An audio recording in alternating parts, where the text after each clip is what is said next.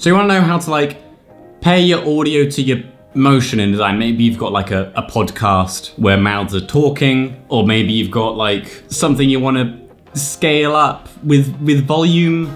I don't know what you're doing, but like once you learn how to do this, you can kind of like adapt it to whatever you need, basically. So right, in this example, we've got the man, the myth, the legend, Rupert fucking Murdoch, and we wanna make his mouth move with our audio that we've got. Blah blah blah blah blah. So you've like recorded your audio, and so it means it looks a bit like that.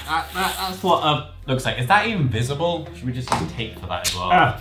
So that's kind of what your audio looks like. Then what you need to do, you need to sort of turn this audio information into like stuff you can manipulate. You need it into like animation values, really. It really isn't hard. Right click, keyframe assistant, convert audio to keyframes. And so what that does, it like makes like a ton of different keyframes along it. Look at all this keyframe information. And then so each sort of point corresponds to like a value over here. Okay, so now we can look at this in the graph viewer, in the value graph. You can see the values that the audio is being converted to. And like depending on like how you've recorded this could be any value really. So like down here is 0, it could go up to anything. So it could go up to like 1 billion or like 7. And so if you alt click on the stopwatch, you're given expressions to write. So what we need to do is need to tell it to look, hey, your position is made out of your X and your Y. You need to say you need to have that, and then you need to add some more X to it, and you also need to add some more Y to it. And then so when you want to animate to this, you need to tell whatever you're animating to turn your 0 to 7 values into usable values.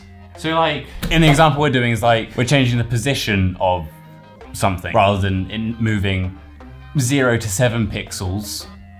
It's gonna have to change to something else that fits whatever our composition is, basically. So we need to introduce like a new variable, P. You can use any letter you want. We're gonna say P equals, and we use our little whip tool to whip it to the slider, which has all the keyframes on it. And this is where we remap it. We say Y equals, we can use the expression ease if we want the motion to sort of be more fluid, or we can use linear if we want it to be a bit more rugged in its motion.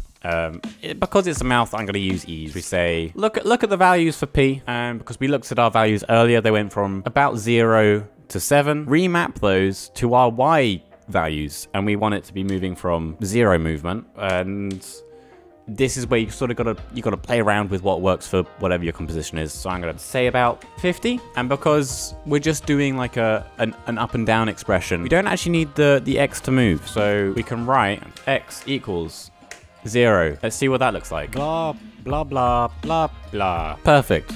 Easy sort of keyframes and motion. So yeah, then when you kind of understand how that works, you can like apply it to like anything, really. Basically, anything that has a stopwatch in After Effects, you can use this. So go have fun with it.